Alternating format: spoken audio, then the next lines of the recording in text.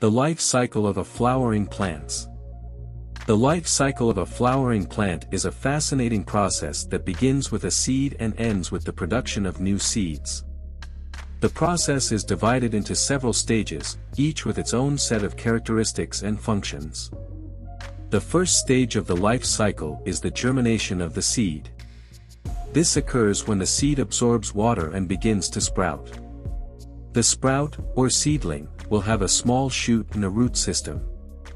The shoot will eventually grow into the stem of the plant, while the roots will anchor the plant into the ground and absorb water and nutrients. The next stage is the vegetative stage, during which the plant will grow leaves, stem and roots. This stage is critical for the plant to develop the necessary photosynthetic organs, which will allow it to produce its own food through the process of photosynthesis. The leaves absorb sunlight, while the stem and roots transport the produced food to the rest of the plant. The third stage is the reproductive stage, during which the plant produces flowers. Flowers are the reproductive organs of the plant and are responsible for producing seeds.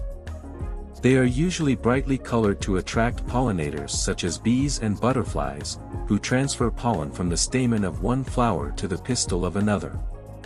Once pollination occurs, the flowers will start to form fruits, which will contain the seeds.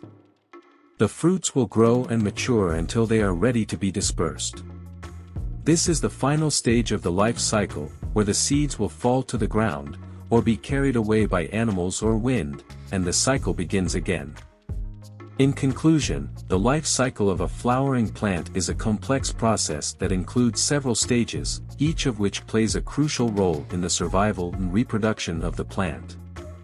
From the germination of a seed to the production of new seeds, the life cycle of a flowering plant is a beautiful and amazing process.